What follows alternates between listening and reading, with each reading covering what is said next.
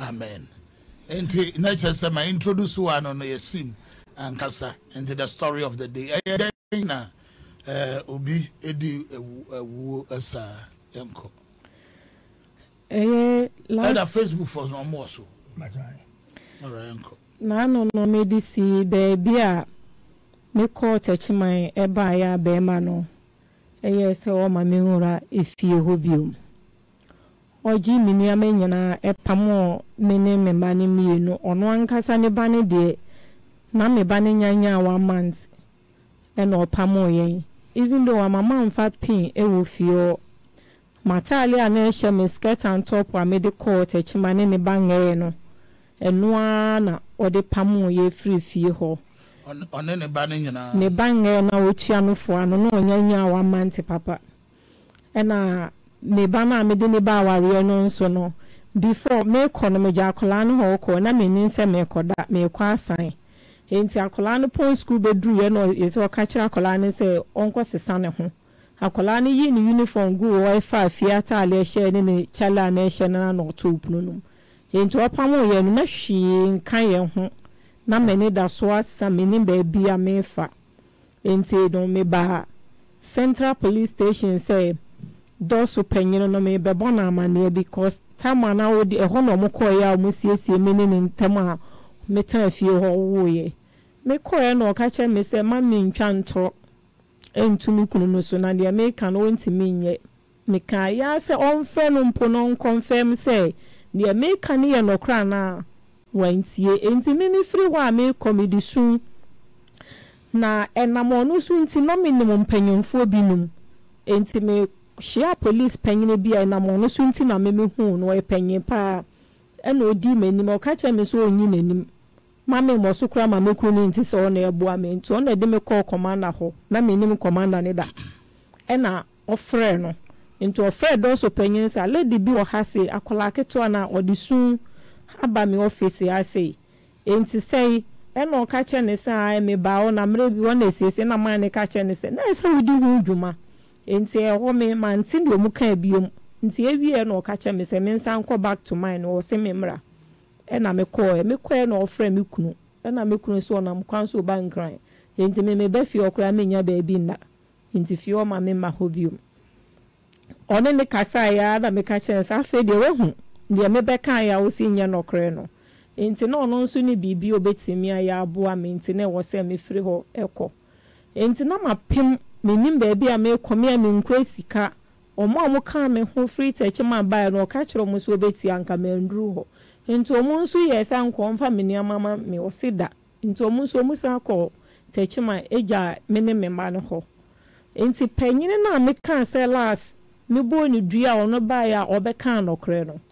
me ko ni fie me ko na yire so ni won yire hwe me ti bia na no nso nti me mpamo me e ma me nko enti ne wo se oje metena ne nchen kakra na mpanyefo ne di hu dwuma na opedan ma me enti metena ho no support no ta ho no shi me ne hwe me ne me ma ne nyina ye ko ne ho mo ko no several times se oja me kura na me nuama me kura me ka che ne se bi oniama me ba ware utoma me no na wo mfa ma me de na me de ba ware no fa ma de ma me na me nko me kan ya wo se da enti metena wo mo nso nchen 3 weeks ena me se ne me ko me junior sister no wo Ashtown enti me ne me ma no ko ho me frɛ no no obobo ne hene but se na nka me pepa de anka me nko enti me koye me kokoduro bi o ye hairdresser wo nkola ne adwuma me koye no ma nkola ne nyina kwotena fie se onye adwuma wo ho biom enti watu afiri wo ose onu aduane mama nya bi ni enti watu agane dan no no so baba ojane baba ne kameme mama yenu no hu e na wahwim enti obeba e bia no obefa na tare na tumi ni menya nkopon kwa mefa so adidi me ne memei enti obi ba no obebotra na maka cho mo se no na ma na wo hai na ya frɛ no bi wo ho a na wa direct o mo beebi owo na ni pakoro na akɔhɔ na mennim beebi potia wo na wakobo ni ti na ama no enti da kronkrofo be ogu na chi na ni pa no mo ye adwuma radio station bi no na ye omutie no mo bae enti wo bae that time no the same time be ye me anansi nso be gu mi nyina nti na atade mi nti mi hye bi mi nso a me ne kapre nti the boyfriend na o date me ba ho nti obehu me no se aminim se wa ba ha abedi na se o sister mo so kura nkyere me da se wo ha se nti obeji me ba no de ni pure ba no tutorial ma nti okono yi 20 cedis pe the shamens and the boy no wana menu ya ne jatre ni bono odi boy na echi boy ni class e okono odi na echi one ne kokko se na meni ho ba to mu sa de ntokwa ne ba back ende ma metin de ekoso mu di dede ni ntokwa ne bae menu ya no to ano de okacha se mi o pamomi a ono ba ho abema mesika o bagigi mani ma me maka ho enti oni boy ni ye mu sa di boy ni sa di na chi ntokwa ne ye wa unu ya ketua ni ya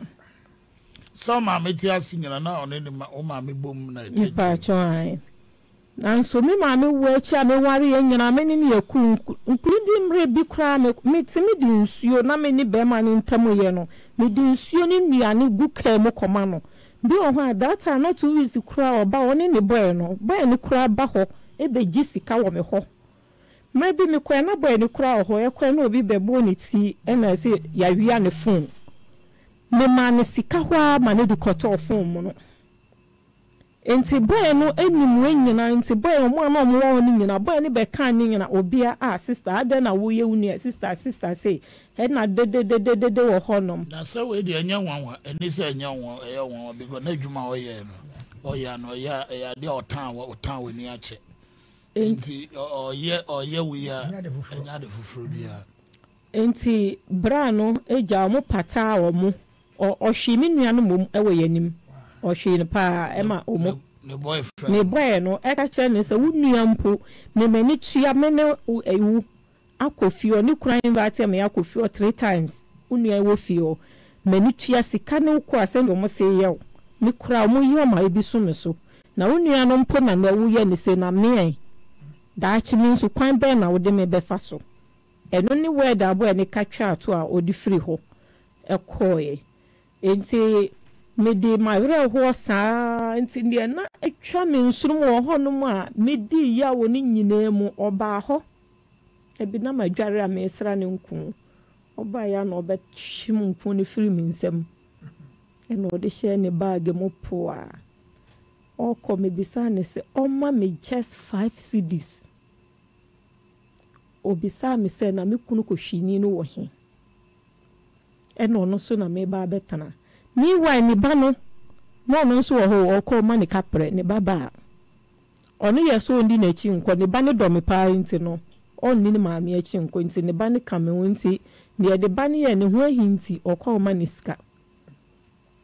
nti that day no odi nko ne ko ade chi ye that time ne nyina na nansi ne wo ho na me ye brebre se me kwa kodware baby a oteno me boho din amanfo nyina be hu ashta eyi apostolic dan ho ekokrofo mu kwan obia ni nua no ye popular me kodware e ho no ye tonsi odware bi wo ho omu fie particular na odware ne ye mienu pe enti me kodware eska 20 pesos me nyantua ye bomi mu de man no so no mu wi ne hwe pipe on nsuo ne ayi no de ma be wia nsuo adware pastor dade mi sunye me rewe adwen ba mi timwa ni se me poezi me ho ne me mba no na ye free viasi obi na oba be dware ne etua 20 pesos ne de maame me free ho me ko ba de mo na me bu kotodwe kose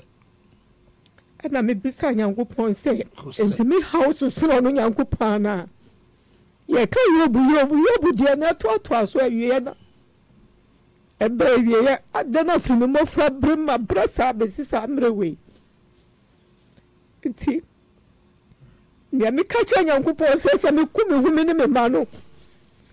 no bu matan anya na wa bu ntanchia asamu a mi ka cha Nyankopon no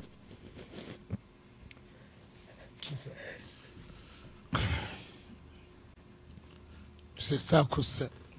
nipetin fama ne mo ewiase yo de bia ta kasa ade na atrenefo edu bia wutim empressa onipa bi onim nyame a obezo sum nyame no na no bia bana kwa ni busu ni pe ye fu ba komba hese no treat no obi betimi aboa no easy but onye obi on ne ti sorry dem e betimi aboa no make obi funny as say ye ka say obi fam so no nyina akwaso no ye obi jai ko di akope o code group bia join I watch the senior sister tete ye bobo ye ho ye do ye ho one blood nanya one blood we are say na say they come here tikakra won mo ni bia kakra won wa mana nso nu aso ade ko se franco baby a ko se job dia se na kan no che ya wo dia na twetwa nyame se bia nsa wo da eno an se nkuta nyame mu yi se nyame ebeyo beboa na on so nsa beko ano na wenya baby di utira to e wo wi ase wa bo bra ana se ede bi beba wa fre wako se no ano no ye gusu se ya da obefre wo na okono se na asa na asa ni mama ye soko ni mama ye na oko na asa obi akubu na konta ko se entu aso no ma bi se no ha dwene pa ma kuse eya ye nsheda se be kai wo ya dabi why yenko enti me bompa ewie na me baboy no ne me junior sister ba no mu apie but me ye madwe se ono ne ba ne nka me ma mienu no ho me poison ye me ensa dabi that time no adwe ba me timu a ebra me ye morning devotion yeah nyame nam sa devotion so jinkofo bebre ye message I preach nyame adawroma ma me bi frɛ me sa na won koda fo bemba na dwane mentimi so elder woni sa story kaipa so kun na no kuno one day wa ye wa hono poison no DDT ato ho enti o train ma dia che kakra na o tem me ne e wa tinkan he ya na e wa ve no kokomlemle anopa no me the message nyame na madom so the message of hope e bi the buy eno na save you ma me kokun nyina kono kokun ne ho kun ne mafo e wo pa ye ka so bi kwama ne bi mo pa me nkun ho don't give up don't give up. Don't kill yourself. It's not the solution. It's not the end of it. Hold on a little bit. Hold on. Your sister story so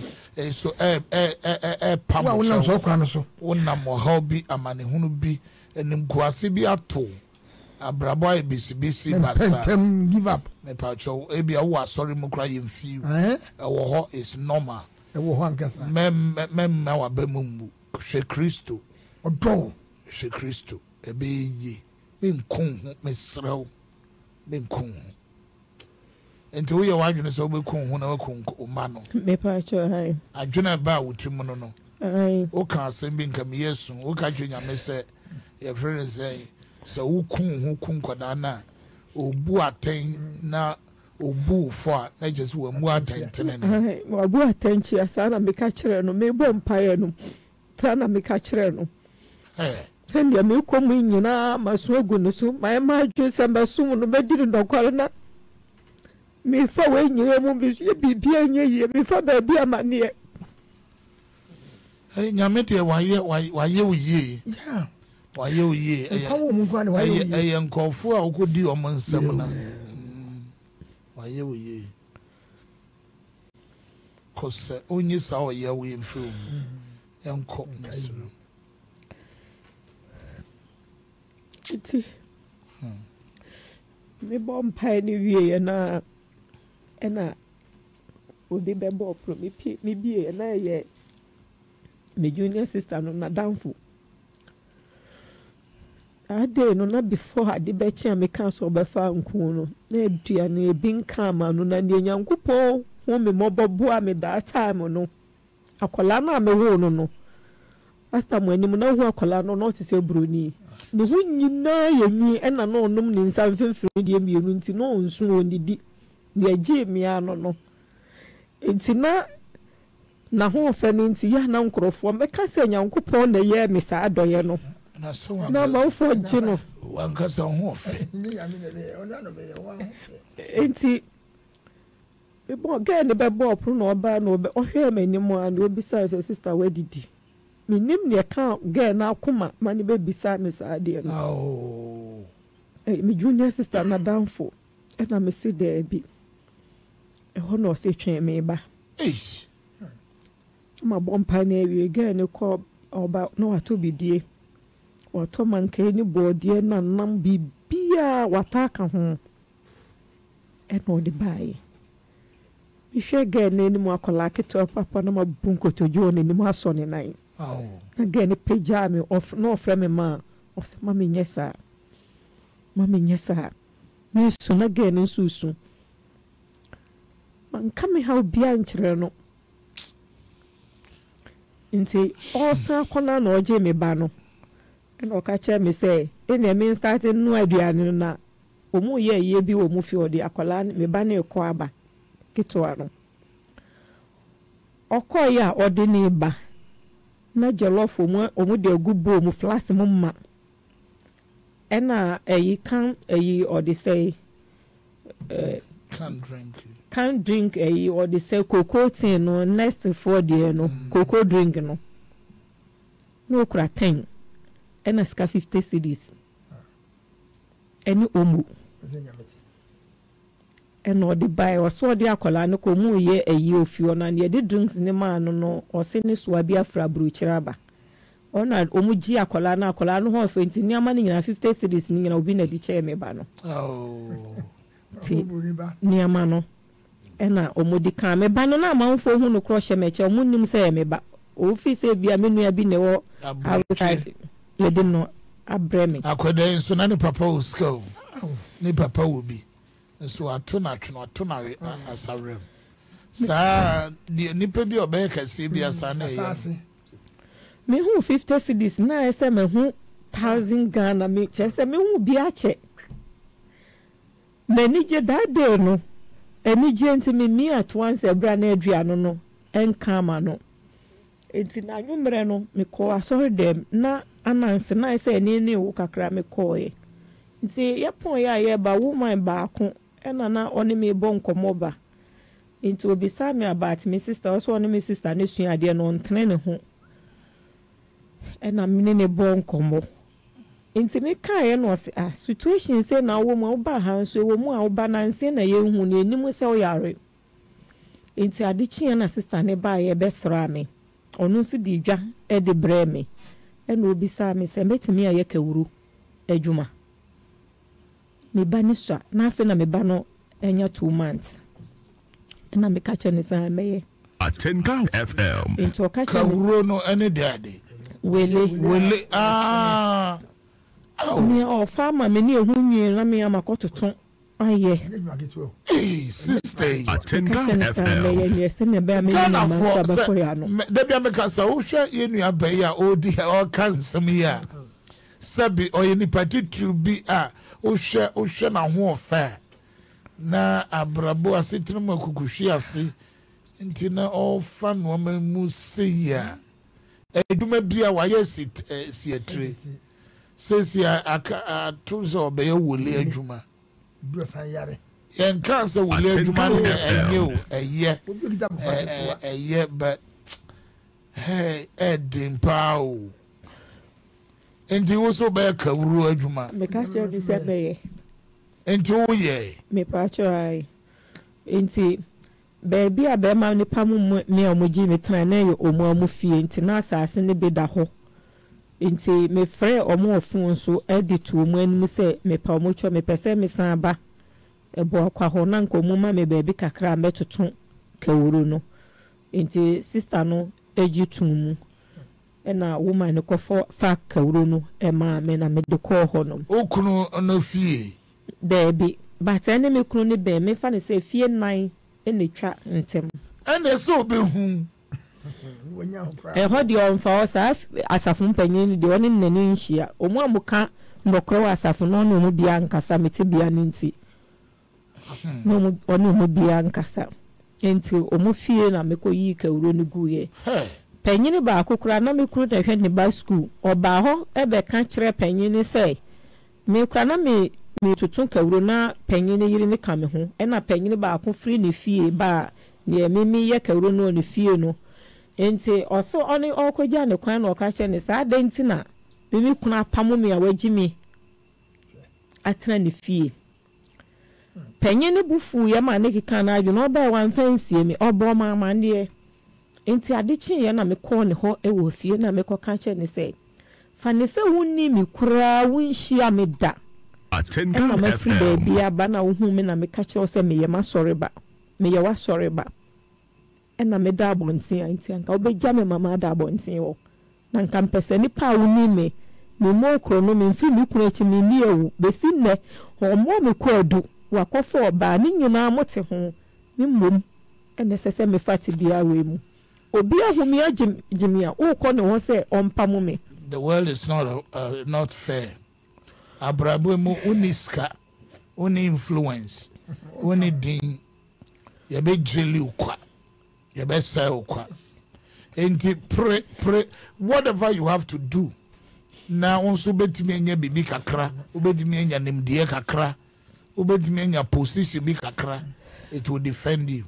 above for whoever mu ye. Righteousness is a defense. Na ye kron mewrade obe defend you. Na mom Ghana ha se wonni bibi kakra obetimi dey aso wasen everybody will walk on your head.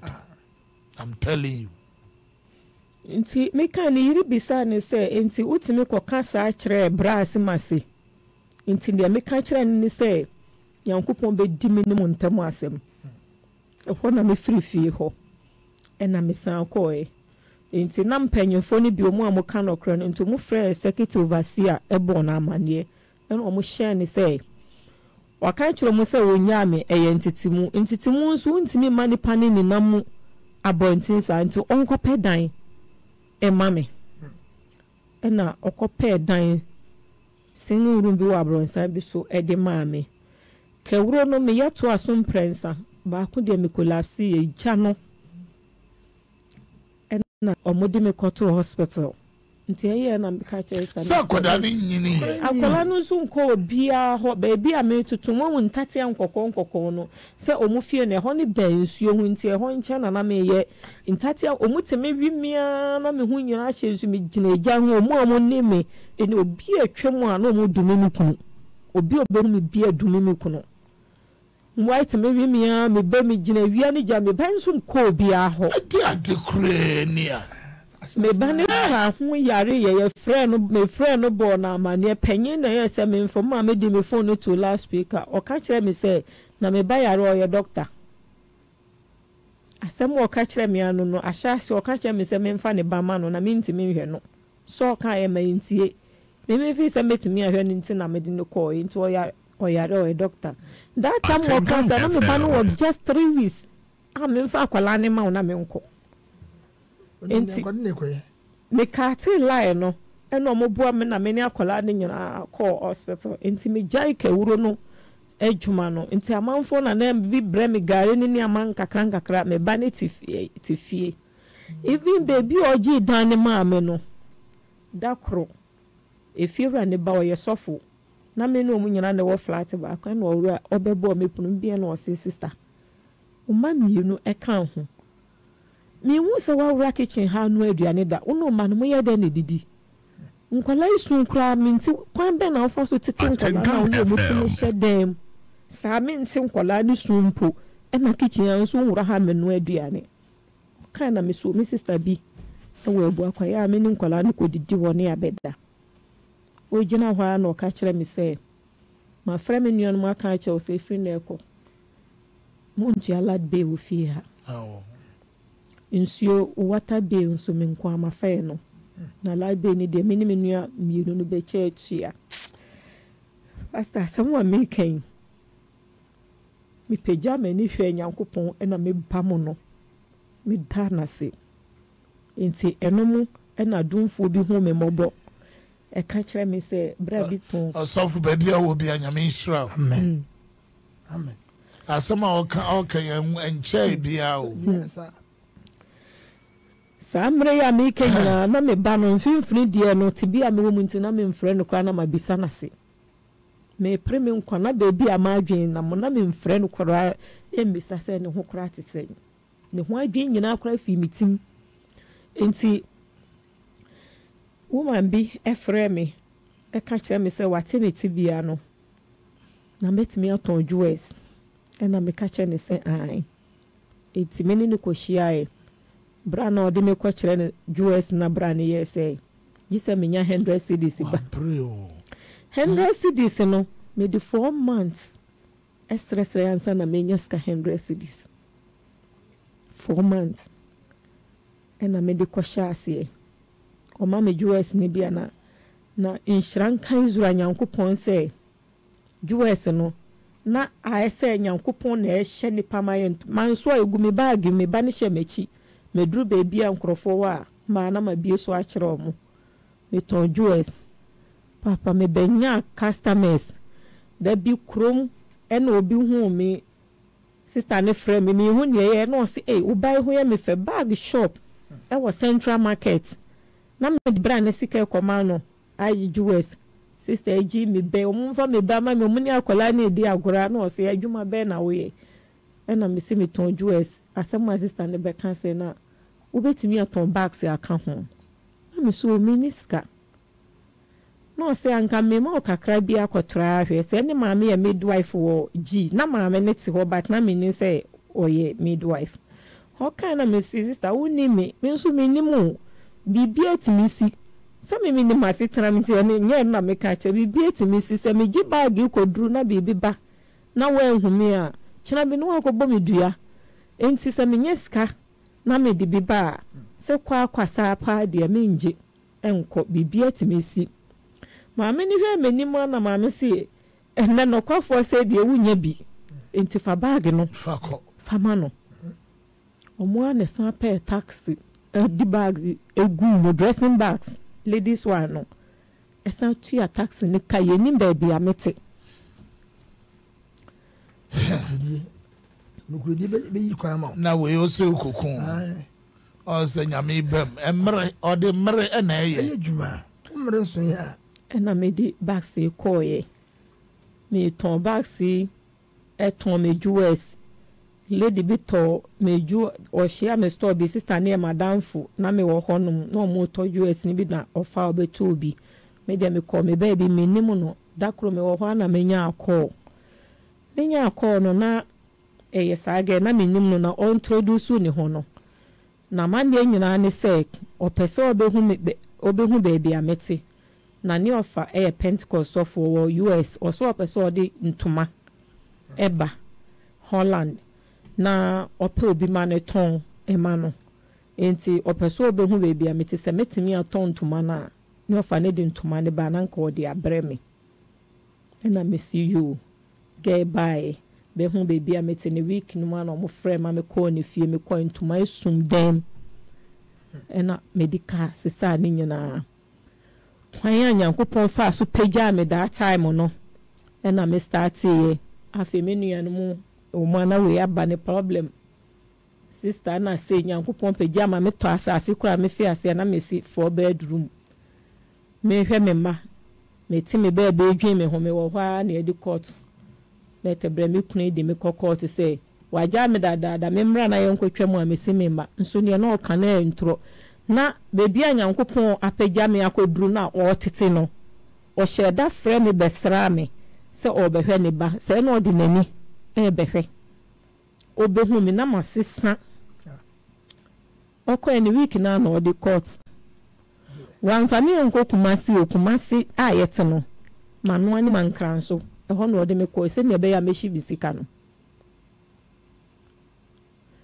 ena osan ko cheche enu hu nsem de bebre ena mo ye na me ka kire mo se me ka kire se waja me okoware me frɛ busuam honfa me nkoma mabusua no nkoba me kwa adu se mudihye na me be fa no ne me ware no no mu ade onimu aduane no a wo ye konkonsa na obokro no se me fi mu fi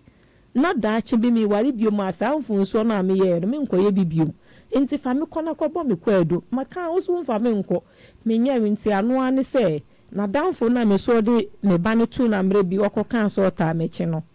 omu nyina ba akɔtɔ no mu bɛyi case ne se ne me pɛ me nka no mfa ma me omu mpene ma ne nsisi me saa ɛna me ka se me mpɛ hwii wɔ ne hɔ ɛkɔ na me twa aware no me pene so ma ne divorce na me tena that time na yɛ separation 2 years ɛna me ma me nya me fa hodie ɛno ne me dwuma me yɛ nkakra me nua mu di ɔhawa na me junior sister no me te sɛ ɔyare me kɔ in fact na baby a no ɔda no ne boyfriend nso adwane agya no that time no onyim me kɔ me ba ne sɛ ɔmpene ma me nsi hɔ nkɔhwɛ no na mpanyofo bi sɛ na me so ɔyɛ me mogya me ntimi nhwɛ no ma ne nwu oba de me ba boy panyin no okay yes, I'm permanent si ho because that time no na me nua no junior brothers training nyina ka che no so me pa macho boni a ode ayeme no yes onye da enti be 2 years na me no na ya no ntoya no obi amfre ne yonko but me meti yes me na ye frɛ me ebo mama ne de we awaye no eto de be sa de no ebi nya oda unua ketoa a ebia wodi wachi anase unua ketoa kra na ode wanim atwitwi fom ya cha de bia na awabusuam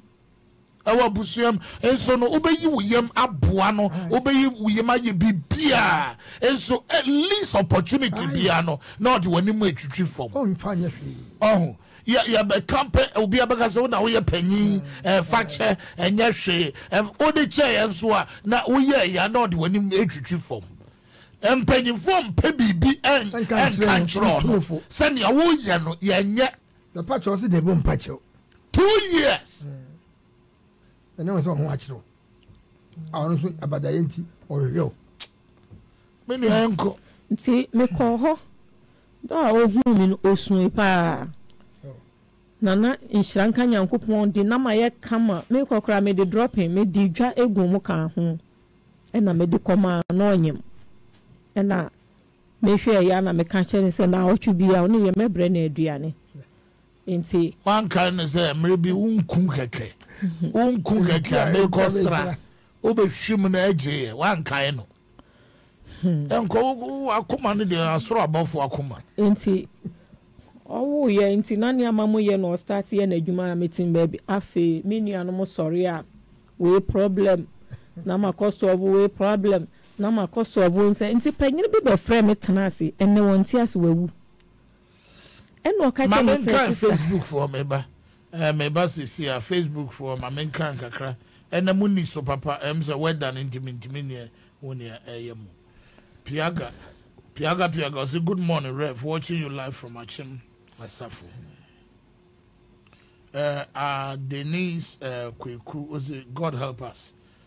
The Amos, good morning to all. God be with us all. Watching live, keep it up. Nana Kofi, good morning at Tinka FM. Max say is watching. Nana Kofi, good work. Daniel Kwafio, good morning everyone. My sister, don't worry. God will deliver that man from witches and wizards. Reverend R.V. Godwin. Good morning, Daddy. God, good work. Watching you live from Takwa. Gratin. All right, Samuel Nomenyo also, good morning, Rev. I'm watching live from Anomaly. Sister, don't worry. God will help you. Sewa Beatrice says, lady, don't worry, God will do it. Ellie Whiskey, God is the greatest. Philip Kweku, Almighty will still bless you, sister. Ernest Amono region. Oh, very sad story. Watching you live from Kwame 2 inside the Bria Kwapim. Edward Nyako, don't worry, God will help you. Felix Sam, Pastor Martin, please. My regards to the entire Atinka Media crew. The woman is blessed. Amen. So keep sending your message and I'll be reading them for you. Thank you. The mini abayanko in chanko. Enti omo the problems that time nso na me ana ma start ko Togo ekofa ne ma panties ni ntoma ne bia na just say ye abrabo no ye ba na me ko Togo ko fa ne ma e de be supply nkrofo bi enti panyin bi be frɛ me tanase e na o ka kire me say menye careful e wo me nuanom ho na menkai se me wo ma na skana me se wo me nuanom we ba problem de bia na me di akire e solve me hwe yie ne to me na menkai me ma no okaye word asem wa me ka kire me say omuko bibi to omo na mamo omo obi ani ho minti min jai ma ye mfa emu bi nko problems be bre na mama me enu nyina nsu adwuma pon mo me papa bi na to na nyom se me gidi so nti na me bre ya oni ba denga sani nyambo ai me gidi so nti na me bre ya hey oh hona nka meto ne bo abrabo mu mentie enko na menu ID be yare ba akunya accident won kran me be Spanish ka o ha na ono na nka esi etwa ne nan mienu kura me ma no ne ehye mfimfini no not moto suna 27 ball no na me ba nkran be hwe no enti ono ne hu to no na me junior sister nso yare ball no biom na wa wo ne ba no ama akola na anya 1 year na yare ball no that time I say na waje loan bi kura ye container kese foforo skano kura afena na watua ba ko na yare ni baaye me ko ode tu mani ma me ko ne baabi a wokoji loan no e ko so ka no mu e ka ho container no ne boy no nso ton container no bi dwane ye me hwe me nua ya anye ye intimide ne ko yekuru ma no ko wuye me nyare hwi nya me ko du yekuru me ma me na ye me ho ade na osu no me ho de me ko duru krom ho me ko chia busuafo me ma me be ba me na me se bibia boa wura me mama kuma na de ni na me mu ti se la na ye nam ne pa be serving me no be ba me mu me oso me mu ana me su no na me se amakuma ade ni na me mu afi na ma so me na se ni afi me ntimi ngina me na de wura no so ma make just ukrom me si ho se me junior sister no na yare na omusi enye yie nti na me mani ojuna say ode wonkwa gotwa ne de so na omu amaka me ho no yes yenkofie me konya me sementi me nanti yenkofie amunum hwa na me ni so ebrementi e bedru fie na me junior brother no na me so Pentecost eda no cost pharmacy shop no ko to edru ana joni manda manu dem mi wo mi ti o ye te makoma o eno ayesie mi nua no kra me hu ba bia besi nani na me hu mu krum meifo no de omo de 3 days na me se me kan se metena ha ma na watwe ato me kro me ya na mewu enti me kokumase ka ko hospital me down for nyina no down for da me to me sie nyina me ton ye me baye ye de me besi meka se last year since I mean 5 years 4 months last year ya na me free akokoro mu ye bi me da ho ye de me chine konfo no che I really started by me ko afere me wo bibia ho me de me yi kura ba ha se yare no start ye afere hospital me ba me ko da hospital 3 days and ye yi me yare ne san ba na me ko madanka 3 for hospital me free hoji hospitals way doctor menya found you in some and you declare me say Mount Sinai Hospital private hospital doctor no family agro 2016 on the last show who say see me liver me fu ye say Atenga FM me fun ye kiti ni ton fie no bibia also I mean medical report in Kameyabo di na Samre no when you're 40 years. As the above named client is currently suffering from a chronic ailment which will incapacitate her for a very long time. She is currently receiving treatment. Kindly give her the necessary assistance. Thanks, Dr. Daniel K. Isian, Medical Director. Wow. Date in 30th November 2016. Yes, sir. These are the proof of what she is saying. Na machina into conforno senior nurse been a cancer doctor no private hospital doctor no or ya dear ain't a ho and you who say a me live and a one kind of pulse you know a digama me funo me dawa just say na me he bear for year mre and na o mama mre no mo no na nsuo no ni nsuo mpo ni nyonso nsuo kama no se ya me ka mefu payo nti tamwa omu kan se mewu no that time no na omu ma me sa doctor edura na omu ma me num tablet g me wo nurse ni na ma ono ena nturo du su ye si doctor bi kofa free US tablet ba ko that time 100 cedis eno na twi mefu ni nyina na ya declare me asafo ni nyina na esi mewu enti meji long be into that time na doctor no ni esi mewu ya declare me no e no obo we no de be ma bang for into omo e ne ko sa bang we omo ne ko ton mi dan no o dan no enti ya di omo te ye na ya declare me se mewu na bibia ne me sinapia ba savings alone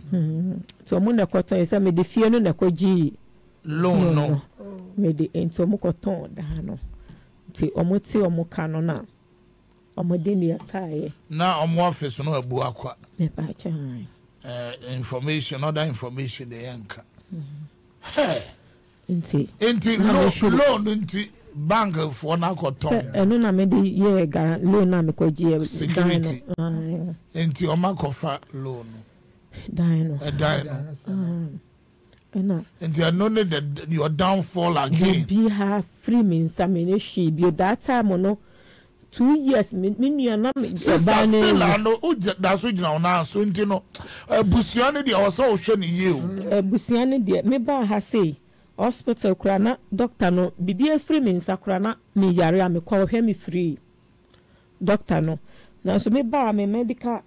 ama saman lab am ko me ni ahode sa me ko ho bia omutwira me se me nko se me de me medical ko report no ba nti omo nso omo hwe me se me nsan ko bi wo ha me de aduane gira bi wo 3 days kura na ko mo ne me nti me to me de once a day aduane no be gira me bi wo ha na me te so nti we medical personnel bia ne o person o hwe no na hu ne ekoso ni padua ma sister no wa bre e bia de no be baso once bi na chese the story na abawie enti bonetofa na enti eba sa no data mo no me dan ne sie me hia man be no ye lawyer no ye so be ware na me se me ware biom me hwir oye di me che almost 2 years enti me hwiri me bibia wie kwoti kwase me yare me ka se that time na me was a doctor isien insem enti me kanu kra ofa bi enti ye yim ne ka se ma me nya adwuma biom me ntena me nya hodin enti man ye so be hwe me ampa data mo na me ba no awie secondary school twere kura isense na oko SS no mama ka ya mpam no school fees da me kotua na yare ne edrum rebi no ana nyama bia se awie no na obetworo enti manye ska kura mana ntu ya register enti teachers fo no ma omu ba ho behwe mo ma ne kwotworo ye but results ne ba no mo de law kwa to so enti mine no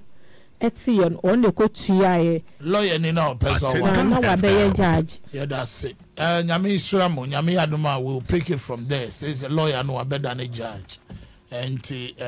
nyame isramo say obi aduma na opese oni e kasa it is a senior sister your kana kosama obe fresh 0242 005372 0242 005372 says ya de mebiem ade ama radio for na monso mo de madwentraba 03022600184 03022600184 obi adimawu nyamene mbo papa good morning Ahmed papa mpacho mbese mbisa mi hapo kuno Ose ni kunu no wo ho ana mpacho wo ana mpacho oti ase wo Okay. Ye di se o tie program we pa papa we di mpacho fache me tie fun fache me be man ni ni tie akura we gum be man ni mu ase minim se be o tie program because omo mu di boni no make maka so mu tie program kran po si ye ya mi be bisa o pa ni o yaw eni amane odi eni abai afem in fact o mi ura wa na ko be mi be bisa o pa nye me obi woni enye me obi papa mi fi mi me no kasai oni se papa mami we sister yi adum papa ya odum na ebedi ne chi me mbrebe ne papa eye mami ya kaka de pa mami adum me papa mami papa gina o pizza mi mami se ade na wo ye nyame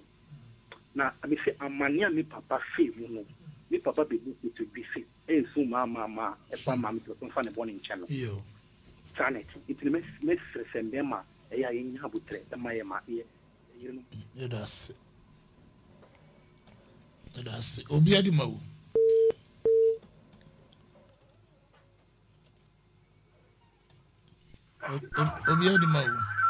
onya mene boafo ba odi na chembe bi ofre na kasa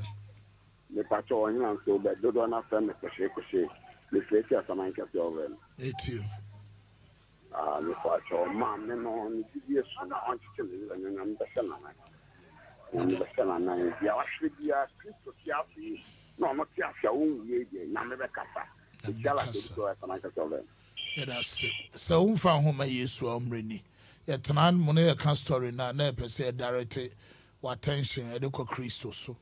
ono na oni mo haw wa mane hunu ene wo haw oni pa bia ntime mmoa se wo fa ne sister yi e fa mu bia me padwo me nkun ho ene da so ewo ho ede mawo ben kristo na obenya ne mu ene da so fa yesu se okra ene wura agenkwa emre a ye wo medie ene da so ni babia obepegya wani akere yesu no no eno bejo de ede de enwawan so ne se ompu nipa sani awutie bia obejo na obeye wuye enti ena anopai ebra wo temeni memprimu akoma wo ni daso menkun ho menya ho bone eni daso edaso ho ede ma obi biara oni memmo sampai obia oni memmo sampai ka se yesu kristo me gidi se oni nyankopon ne ba no me bone nti ena wo bai ebewuye enne me faw yesu kristo se miwura ene maje nkwa me paamu eka me bone nyina fa ne nyina fa cheme tro me din awo gwama ngomam na fi family wo di akra se wabo sampa ya mesrew se obepe asori akọ na wadom asori no na ya kyerɛkyerɛw mesori so na meje mu di ama akosa attention na atiemu nya me ya doma ochena ebesa atoaso